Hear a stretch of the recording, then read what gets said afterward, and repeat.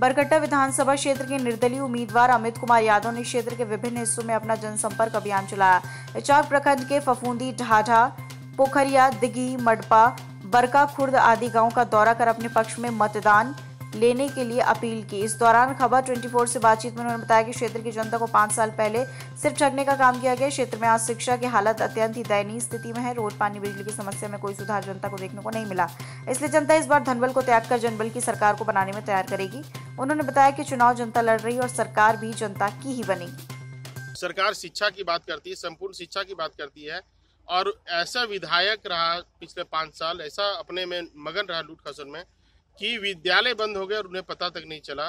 और यही कारण है कि क्षेत्र में, गांव में लोग उनसे काफी दुखी हैं, आक्रोशित हैं, और इसी कारण वो वोट का सीधा बहिष्कार करना चाह रहे हैं। मैं वैसे गांव में जा रहा हूं, लोगों को समझा रहा हूं और अपील कर रहा हूं कि वैसे निकम्मे को हटाने के लिए आपको इस पर वोट देना है जी।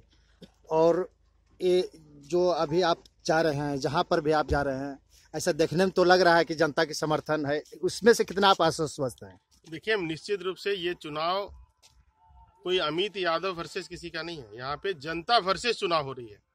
जनता स्वयं चुनाव लड़ रही है, और जनता वैसे मौका परस्त को और अवसरवादी को यहाँ से उखाड़ के फेंकना चाह रही है। और जनता ने ठान लिया है कि इस बार जनता को लोभ, लालच, मोह दे रहा है धन दौलत का, इसलिए इस बार यहाँ कोई चलने वाला नहीं है। बरकट्टा से ईश्वर यादव की रिपोर्ट।